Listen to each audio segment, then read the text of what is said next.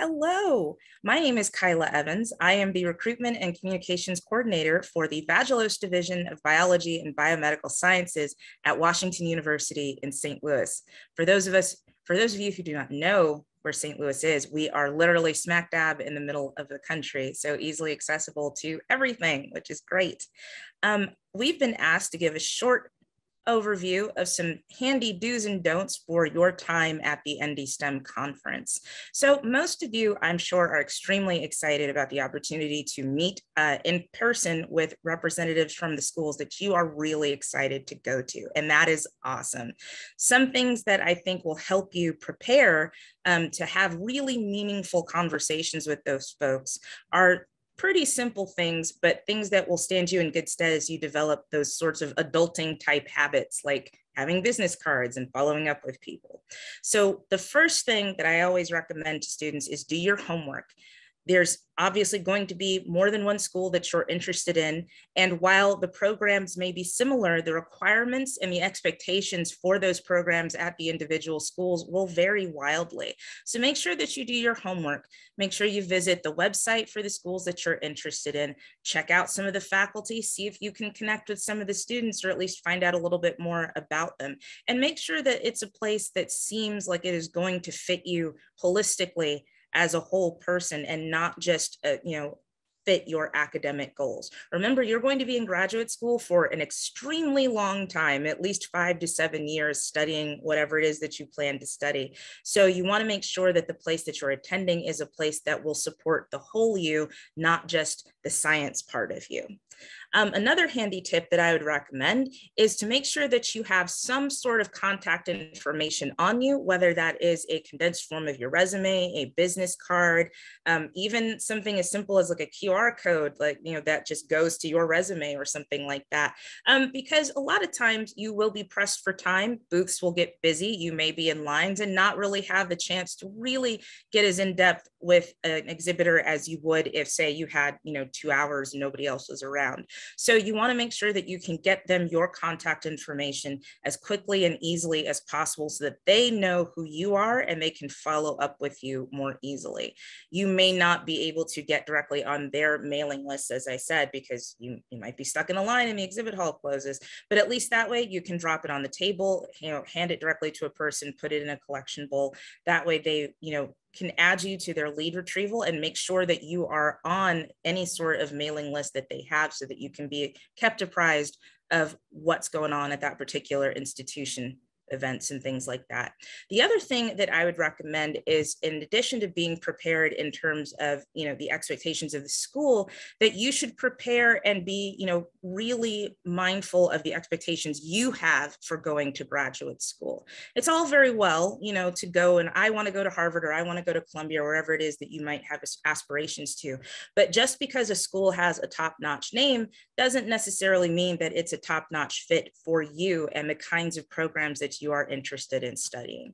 So I would say make sure that you know what you need from an institution, whether that's making sure that it has a robust community engagement like we do at Washington University, or looking for an environment that is, predominantly a collaborative one, again, like ours at DVBS, and other things like that that will help you to determine whether or not a school is going to be a good fit for you. Because the more that you're able to kind of align it with the criteria that you're looking for, the less time you waste in finding and researching schools that may or may not be a really good fit for you, not just as a budding scientist, but also your personality and who you are and where you like to live and the things that you like to do. So I would say part of doing your due diligence is making sure that you have a list of things that are absolute must-haves for wherever it is that you plan to attend for your graduate education. The last tip that I would say is to have fun with this. This is a stepping stone for you to pursue not only like additional and graduate education, but for you to kind of move into being an adult and being a scientist or a researcher or a public advocate, whatever it is that your ultimate career aspirations are. But this is one of the first steps that you will take to make that a reality. Have a good time, because this is something that you want to be able to do for the rest of your life. So it needs to be something that you can enjoy. And one of the best ways to do that is to make sure that you are actually taking the time to appreciate where you are and who you're talking to and the peers around you. Make sure that you're not just networking and connecting with people like me, but also with your fellow students, because they ultimately are going to be the group of people that, as when you become a working adult, those are your colleagues. So you want to make sure that you're establishing those good, solid relationships, not just with folks like me who are wanting you to come to our schools, but also with people that, like I say, eventually are going to be your work colleagues. Those would be my helpful tips for a successful conference. And I highly suggest that you come by and visit the DBBS booth and the Washington University corner that we will have at SACNAS. There will be not just me, but representatives from our medical scientist training program, as well as our medical school and the Office of Postdoctoral Affairs. So I hope we'll see you in Puerto Rico this year, and best of luck to all of you on your graduate school search. Hi, everyone. My name is Lisa Paz. I'm the Senior Director of Engagement Advocacy for the American Indian Science and Engineering Society, ASIS. I'm a citizen of the Pawnee Nation of Oklahoma. I'm also Comanche and Mexican American, and I will be exhibiting at the SACNAS conference this year. Very excited to see you all there. And just wanted to give a couple tips, especially if this is your first time. I know the exhibit floor can seem a little overwhelming with all of those booths and people. So first I wanted to say, it's okay to be nervous. Pretty much everyone's going to be a little nervous out there, but don't let that stop you from engaging and asking questions and talking to the different exhibitors. We're all really excited to talk to all of you. That's why we're there. So please, please make sure you put those aside, and it's okay to be nervous. Some things that you should definitely bring, resumes. Bring like a stack of your resumes. Everyone's going to want them. If you have business cards too, those are really helpful. And if you also collect the business cards from the exhibitors, reach out to them afterwards, especially if they've got an opportunity you're particularly interested in. Many exhibitors have been to a lot of conferences around that same time. So that will really help you kind of stand out after the fact and keep you kind of top of mind. So don't forget to reach back out to the exhibitors that you have, that you're really interested in working with.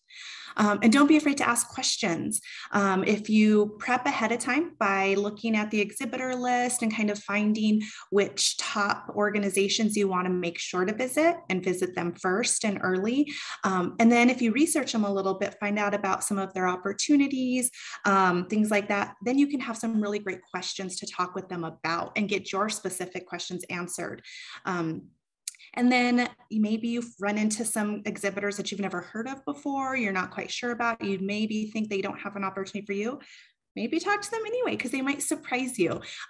We have there's a lot of organizations out there that hire for more than one thing, that have programs for more than one thing, or maybe that you've never heard of. So engage with them as well. Don't think that they don't have anything for you, because they just might.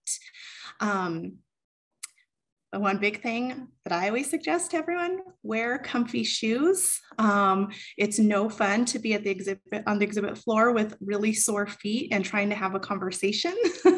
So wear comfy shoes, some that can last you all day long, because you might want to be there all day long for a couple days. So comfy shoes are really important, but also don't forget to take breaks. Getting out of there where there's so many people, that can be really helpful. Gather your thoughts, think about some of the interactions you just had, jot down some questions you may have for exhibitors, so you can know to go back or can reach out to them afterwards, and just have some time on your own, or go see a good session. There'll be plenty of those as well. And you know what? Another great idea is, if you're presenting research there, invite the exhibitors to your research and to check that out. They might not get a chance, but they'll love the invite, and they may look into it later as well. So yeah, just making sure you get a chance to chat with all of the exhibitors that you're interested in by looking at the list ahead of time and kind of planning your path through that exhibit floor. You'll be able to do that, ask lots of questions, and just know that we're here to see you. We want you as part of our organizations to take advantage of our opportunities. So we're really excited. Don't get too nervous around us. We're happy to see you and be there.